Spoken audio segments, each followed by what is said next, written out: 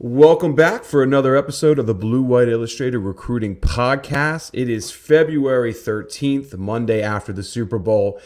Not a lot going on in the recruiting world right now. Of course, it's a dead period. Sean Fitz and I thought the best way to maybe look at today's podcast is to look back at January. You know, there are a handful of guys that we haven't discussed a whole lot.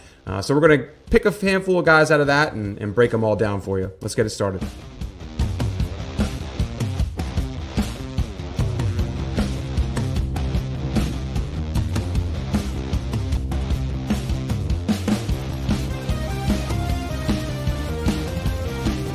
Hey, Sean. Hey, Ryan. How are you? Oh, what a game last night, man. I'm doing well. I'd be doing a little bit better if that holding call didn't ruin the Super Bowl. I don't know. I thought it kind of ruined what was a great game. But most importantly, what did you smoke yesterday? I know you were out there smoking something. I was like actual meat people on there for a second. No, it was pork belly and wings yesterday. It was great. Did a few little Philly cheesesteak sliders as well. It's the only thing that we really do to support the birds in this household. But no, I mean, it was. I enjoyed the game. I thought it was a very good game. It's unfortunate that it came down. It didn't come down to that call. I mean, we're not really talking about the second half implosion there by the Eagles, which was kind of it had something to do with it. But I didn't like to see. I didn't like to see it. I don't like when the next day all we talk about is a call, you know. And that's kind of where we found ourselves last year, this year, and it's kind of where it's going. Officiating is very hard to do, but you know, by the letter of the law, that's a penalty. I didn't like the call personally, but hey, what am I going to do about it? So I'm a Washington fan, so I'm looking at the draft already. So that's kind of where I'm standing on this whole situation. I feel bad for you. I feel even worse for Greg. I know he. Greg's the one. Greg's the one, man. We had to do some well checks on Greg just to make sure he was going to make it through the weekend. But he did. He was up. He was posting stuff this morning, and happy to see he made it through. So entertaining for me. Entertaining in terms of like smoking meat, drinking beer, and kind of where I was at with that. That's what the Super Bowl is all about for a Washington fan. Greg, for you guys that don't know, Greg went to like every playoff game this year. Like he is a devout Eagles fan. Over at the house every Sunday, you know, it's the whole neighborhood goes over to Pickle's house for Eagles games. So he was that's not yet. Yeah. In a few years, I think that'll change for him. But all right, enough Super Bowl talk. As I said in the intro, it's a little slow right now, but there was a lot going on in January, and I think a lot of fans know the names that we really pushed a lot, of course, over the last month and, you know, on the message boards and things like that. But there are also quite a few names that have kind of gone under the radar. Guys, people questioning whether they're a take or not, you know, where do you stand on the board, those kind of things. So Sean and I thought that today would be a good time to look back on some of those guys, you know, just give our different impressions, things we've also learned since they've visited. So, Sean, do you want me to throw it to you to start? You want me to start? We've kind of all picked different names to talk about. Wherever you want to go, let's take it. I think just talking about the philosophy, like guys we don't talk enough about. Like it's I like to do this in terms of storylines and stuff like that. So like with leadership and stuff, and just there's things that we don't think about that, you know, you could go back in hindsight and say, oh, we definitely we're not talking about this guy enough. But I think there's always prospects that fit that generality, really. You got just guys that, you know, maybe are a little bit higher on the board than people realize. Maybe they have a little bit more interest than people realize and things like that. So I think that's where the direction we're going with this, because as you know, I think there's a handful of household names in the class of 2024 for Penn State right now. You've got Kevin Haywood has had a pick in for a long time. You know, Jalen Harvey has had a pick in for a long time, and guys have started to, you know, make their way into the everyday lexicon of Penn State recruiting. But then there's guys that fall off. There's guys that all of a sudden pop up on visits and things like that. So I think talking about those guys in the scope of maybe we should be talking about these guys more, or maybe we just didn't talk about these guys enough in January is the way to go with that. So just filling you in on kind of how we talk about things here, because it's you know, it's a season of change. February is when the coaches come off the road. They kind of reshuffle their deck and get their boards in order, and that's where we're at right now. Sort of waiting for those results to come out, but for now we see some guys that visited in January like maybe we should have paid a little bit more attention to them. Yeah. One guy that pops out to me, I'll go right into it. Kari Jackson, West Bloomfield, 6'1", 215 linebacker. A true Mike, in my opinion, from what I've gathered from Penn State people. I think he would be a Mike. And of course, Penn State has Anthony Specco on board. You just signed 3 linebackers. Do you need 3 linebackers in this upcoming class? That's something that they're going to have to sort out with time. But one thing we saw with Jackson recently is he announced the top 7. Penn State, of course, was included in that. The other 6 schools: Cincinnati, Maryland, Missouri, Stanford, UCF, Wisconsin. What do you not see there? You don't see the 2 Michigan schools. Why that is, I'm not exactly sure. But, of course, Penn State has their guys in state that they don't go after too. So I'm sure there's a reason or two for that. But from what I've gathered so far, he dropped this top 7. If Kari Jackson calls up Penn State here in the coming weeks and wants to commit, I think they'd be serious about taking him. Of course, that's a discussion they have to have as a staff. But after that visit, which happened a couple of weeks ago, I've done some digging on that, and if they want to take him, or if he wants to commit, I think that it's a serious discussion they'd have, and that wasn't something I was sure about when he came. So that's kind of why I picked him as one of my guys. Let's see where things go. He's talking about taking more visits and things like that as well. So I don't necessarily believe he's close to committing. But again, with Specco on board, he's already a Mike. I think that helps Penn State because they know they still need another linebacker, and then you got a Chris Jones or somebody out there too. So keep an eye on Kari Jackson. He was a guy I wasn't exactly sure about, but the more I've talked to people, I think there's a real opportunity he could be part of this class. Yeah, and I don't know that he's a guy that's going to have the window open forever. Like, very good player, absolutely. But as you said, he's going to be a middle linebacker. They've got Specca on board. There's, I don't want to say a logjam at that position, but if there's, you would rather load up on outside guys than inside guys. So I'm not sure that window is going to be open forever. I look at guys like Jamonte Waller visited in January. That's a guy, I mean, he looks great on film. Alabama just offered. Georgia just offered. You could see the Georgia offer coming from a mile away after Alabama came through. And then DeJuan Lane is an interesting guy to me. Fits that safety outside linebacker mold from Gilman down in Baltimore. He's been up once or twice to campus and very quiet, but I think he's a guy that's probably higher on the board than we talk about. So going back to Kari Jackson, like, I don't know that it's going to be a situation where they can wait around forever for him. So like you get into the spring game, and all of a sudden things might change there. They just offered Jeremiah Beasley that same weekend as well in January. So linebacker is interesting because Penn State does have leverage there with Specca on board. They can maybe press a little bit, press some buttons here and there, and see where they're at. And these positions, excuse me, these positions where you've got guys on board, you got a linebacker, you got an offensive lineman. Maybe those boards are a little bit more advanced because of the situation that you're in with numbers, and you just have a little bit more to play with there. So whereas receiver seems wide open right now, linebacker, you can start to focus in on maybe a few more guys. Okay. Another guy on my list, Blake Frazier, offensive lineman out of Austin, Texas. I don't know why anyone would ever want to leave Austin, Texas, personally. But if he did, I do think Penn State is a real player there. 6'5", I believe, 260-ish. Might be a little bit heavier than that. But good frame, a 4-star prospect, number 157 in the on 300. Look, when Penn State got him on campus a few weeks ago, I saw the Michigan offer. His dad, of course, went to Michigan. Multiple colleagues have Michigan picks in. Felt like, I don't want to say a courtesy visit, but Michigan and then everybody else. I don't really think that anymore. I think Penn State's more of a player here than I thought. One thing that I've been told now from multiple people is just that the family is not pushing Michigan nearly as much as I think the media believes that they are. So that'll of course play out with time. Let's see where more of these visits go. But he's a very important prospect for Phil Trautwein. He would absolutely be. I mean, this is going to be a big offensive line class, I think. I think we could see 5+ guys in this class, if it all falls, of course, the way it goes, but or the way they want it to go. But right now, Blake Frazier is somebody that I could see them waiting for. I mean, he's very high on Phil Trautwein's board. There's a lot of potential offensive tackles out there, but he seems to be one of Phil's 2-3 top guys. And then again, just I don't believe those Michigan ties to play for his dad's school is nearly as high as what I thought they were a couple weeks ago. Sean, what do you think? Yeah, I agree with you there. I still think probably Michigan has the edge, but that's off of familiarity. It's not so much off of anybody pushing him there. So to get up on campus, I think it sets yourself up to get him back on campus for an official visit.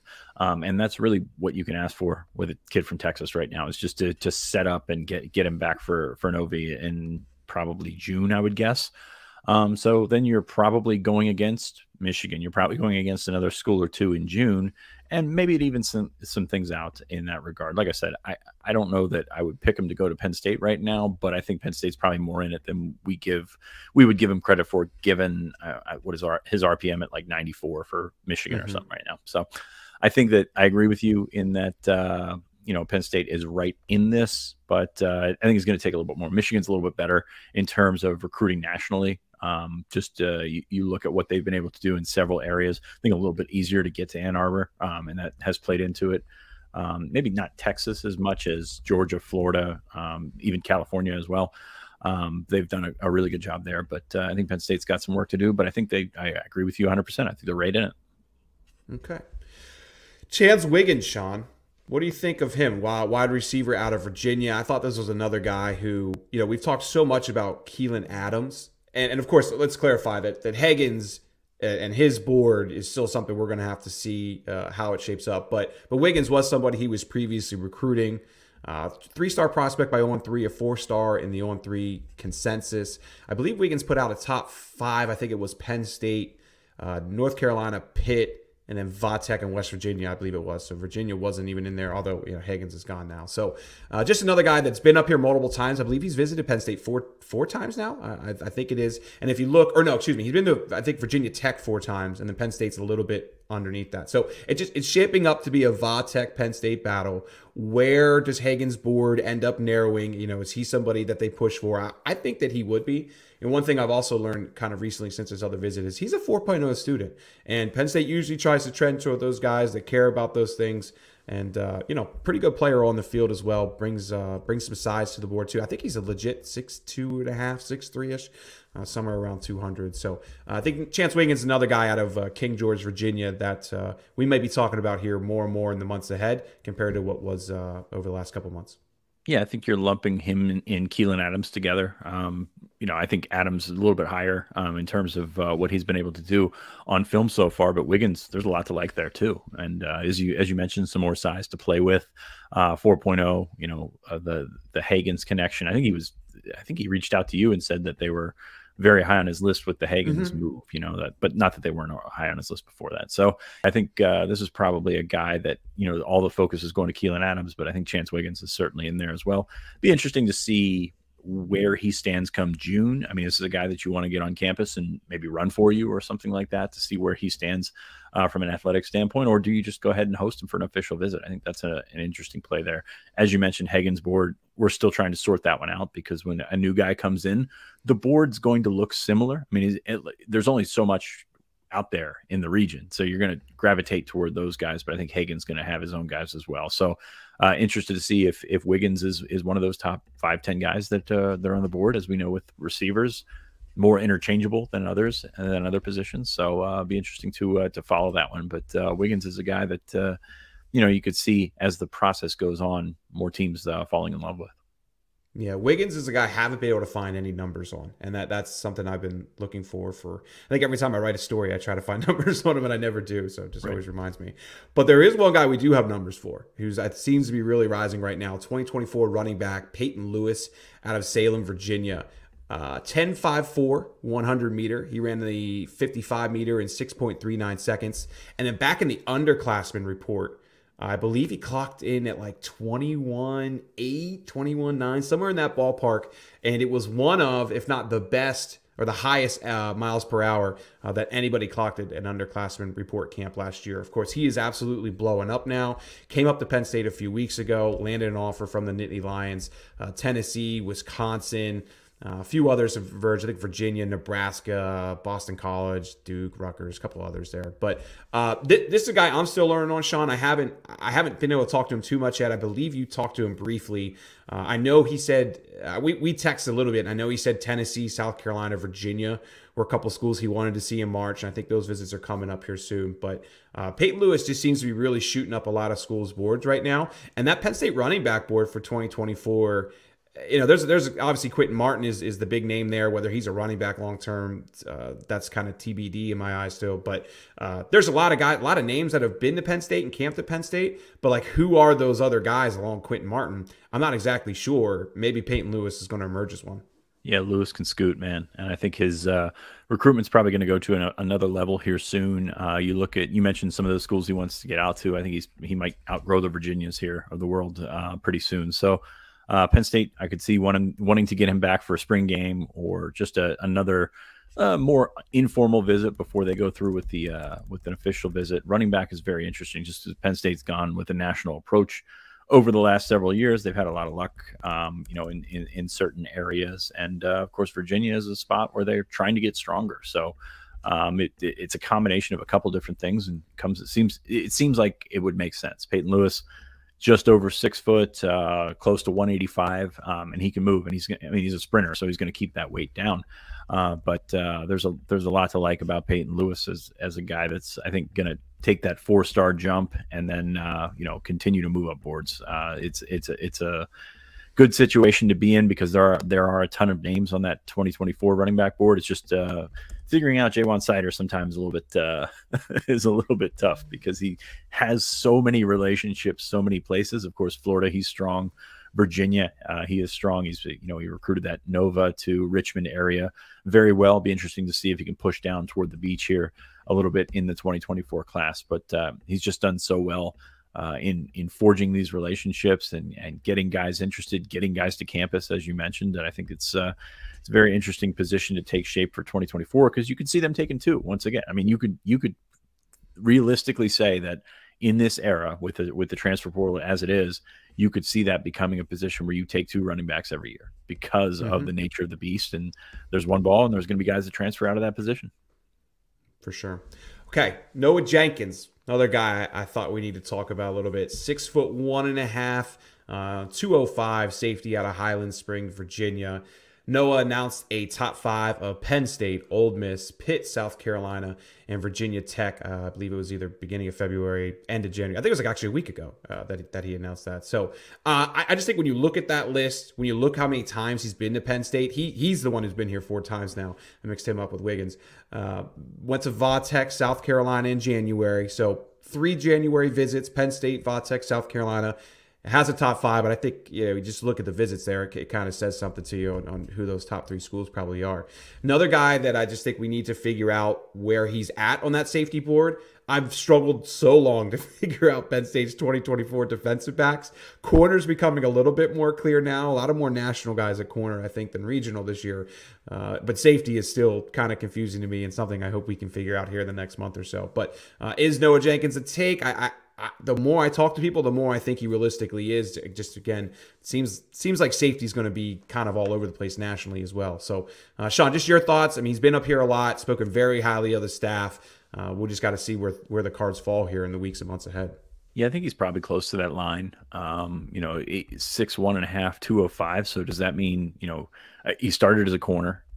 We're listing him at safety right now. Is he a linebacker long term? I don't know. It just depends on how that grows over the next couple of years. So I think he loves Penn State. I think he would, if he were pressed to make a decision, I think Penn State would be in a good position. But went to Virginia Tech and South Carolina, as you said. I think those 3 are, with Penn State on the Eastern Seaboard, I think those 3 are going to be mentioned a lot in terms of prospects in that Virginia area because there's no really planting your flag in a home base down in his region. So I'll be interested to see which direction he takes it over the next couple of months. And again, I just, as we mentioned with the linebacker early, if he is a linebacker, where does that put him? Is he better off just showing that he's a safety, showing that he can run at that position back there, and maybe the safety board's a little bit thinner? I don't know. It's tough to say because the coaches have seen his frame up close. We have not. So projecting him to a position for the next couple of years is a little bit dicey at this point. But do think the interest has shown. You said 4 visits to Penn State, so it's pretty indicative of him being very intrigued by what Penn State has to offer. Okay. Before we do our last 2 guys, Please remember to like the video. Do it for T. Frank. He is hell-bent on getting above 10,000 subscribers for our page. So obviously like the video, subscribe as well. $29.99 for Blue White Illustrated right now to the end of, or to the start of the 2023 season. Sean and I will do our best in March and April to make sure every cent of that is well worth it when recruiting picks up again. Okay, 2 more guys, both offensive linemen that I picked. Again, as I said earlier with Blake Frazier, I think there's going to be a big offensive line class. When you just look down the board, you know Alu's gone. You have a couple other younger guys like Golden Shumba, for example, or not younger guys. Golden Shumba, Ibrahim Traore, they're on pace to graduate. What happens with those guys? Keep an eye on them. You have Caden Wallace, you know. Is Salim's a 5th-year guy too, isn't he? Or 4th or 5th-year guy? He's a 5th-year guy. I think they have like 7 or 8. Or it's a big number of 4th, 5th, or 6th-year guys coming out this year. So I just think this is going to be a year that we really see Penn State make a big push for offensive linemen, whether it's in the region or nationally. So we're going to go here with Imatep Zafir Stewart. Really good-looking prospect, 6'4", 325.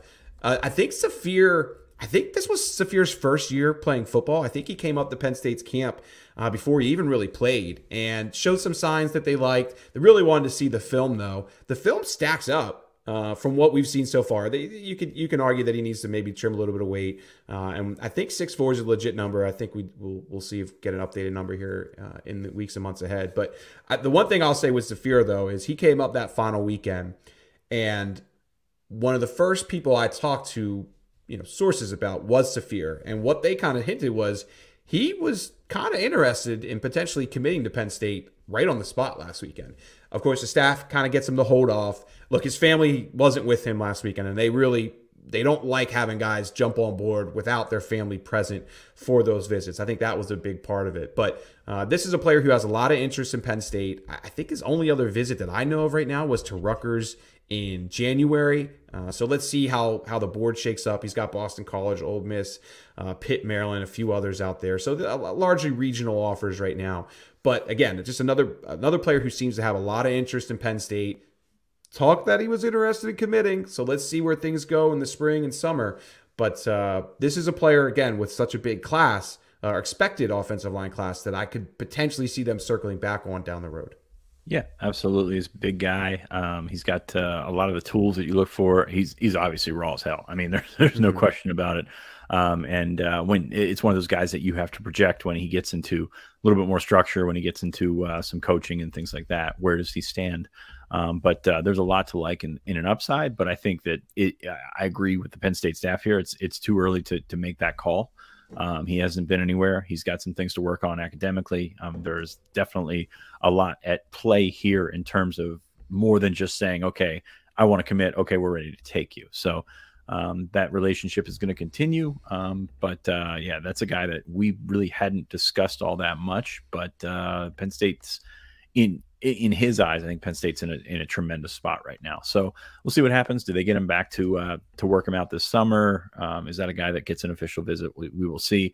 As you mentioned, a bigger offensive line class, so you have more of an opportunity to, I guess, play. Just throw a wide net out there. They've done that, absolutely, but you're taking into account what the Armstrong twins, you're taking into account those other guys in Ohio. You're trying to figure out, is Stewart a tackle? Is he a guard? You've got Cooper Cousins on board. There's just so many things at play here in 2024, and you recruited that position so well in 2023 that you've got options now, and there's sort of momentum in that 2024 class in the offensive line. So, that's one of those things where you just have to wait it out and see how things go. I would not be shocked if he picked up some more big offers in March and April when coaches can go on the road once again and they see him work out and things like that, because I think there is a lot of good clay to work with there. But we'll see where Stewart come the end of April, and then maybe try and figure out what he needs to do in camp season.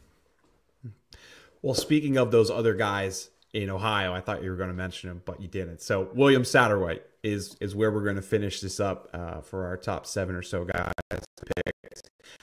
I put a pick in for William last week. We always try and keep it behind the paywall, but I know it always gets out there. So obviously a week from now, we're free to talk about it a little bit more publicly. 276 in the on 300, a 4-star prospect. We have it 6'3", 295. I think he's more of an interior guy than a true tackle, but we'll see how, of course, he grows. But I'll just get right to it. I put a pick in because from what I've gathered, it seems like the family is firmly in Penn State's corner here. Now, of course, I think more visits are going to come. So from that perspective, you can argue that maybe it's a tiny bit too early, but I wanted to see how that Alabama offer impacted him. Doesn't seem like that's given him much reason to cool on Penn State or what his family thinks of Penn State. He's been to Michigan State, been to Kentucky, been to Ohio State, doesn't hold an Ohio State offer though. So that would be, of course, if a kid from Akron gets an Ohio State offer, that would grab my attention to be something to look for. But right now, I think Penn State's firmly the team to beat here. He's very high on Penn State's board. And again, sounds like Mom really likes the idea of him playing for James Franklin. Sean, what's your thoughts? I agree with you. We talked last month, actually coming out of that visit, that was a guy that you needed to watch, and I'm not sure that he's ready to make a decision anytime soon. He got a couple big offers at the end of January, but the good thing about those is he can't go anywhere in February if he wanted to. So like it's dead period, so that's not going to happen. So gives him more time to think about Penn State. He came up for, I believe, the Michigan State game at the end of the year. And then was back on campus just about 7 weeks later, I think it was, for the junior day. So that's a good sign of interest, and I would not be shocked if he was back on campus in March. So I think Penn State in a good spot there. Again, with Cooper Cousins on board, who you see as an interior guy, a center at the next level, I think spots on the interior are at a premium. Always more interior guys or true interior guys on the board than true tackles. But at the same time, Penn State really likes this guy a lot, and I could see him ending up in the class in the spring going into the summer. Before we wrap it up, Sean, any other names that I did not pick that you want to throw out there? I know it's like a list of 250 guys, so this could take all day sorting through it, but just anybody that comes to mind. I had this written down when we were talking about Higgins earlier, but Jalen Hornsby came in for a visit, and that was pretty quiet because it was that Sunday with Vabu Toure. Hornsby was in. Terrence Moore from Tampa, the receiver, was in. So it wasn't a junior day, but that's still an important day of visitors for Penn State. But Hornsby, I think, is a good player. Penn State offered him last May. Out of the Camden kids, there's a lot of upside in Hornsby, versus those other guys. So that's probably a guy that jumps out to me that I forgot to mention a little bit earlier. But yeah, it's always funny to look back, and you and I have done this several times when you take a look at the list that you compile and things like that. And there's guys that you just flat out missed because you didn't know that they were on the board as high as they were. Or they maybe got an offer and you didn't really think about them too much at the time. But it's fascinating to get back and look in January and see some pretty good players have come through here for junior day visits, and might be those guys that are on the incline there coming out of the February dead period into the spring. One other guy too, before I end this real quick, Max LeBlanc, tight end out of Tennessee. I need to learn more about him. He seems to be emerging. More and more schools offering. We know Penn State's interest in guys like Carter Nelson in Nebraska, Brady Prieskorn in Michigan, and let's see how those recruitments shape up first. But I wouldn't be surprised if we're talking about Max LeBlanc more and more, maybe going in the summer for an official visit or something like that. So just another guy that almost made my list, but I had to cut it off somewhere. So anything else, Sean? You good? I think I'm good, man. It's Super Bowl hangover show, so we got through it, and that's the biggest part about Super Bowl Monday. All right, guys. Well, appreciate you listening. Please subscribe. T. Frank says we're 25 away from 10,000. Please help us get there. Sean and I will be back next Monday. We'll see what we break down then. Hopefully there's some news to talk about this week. We'll talk to you soon.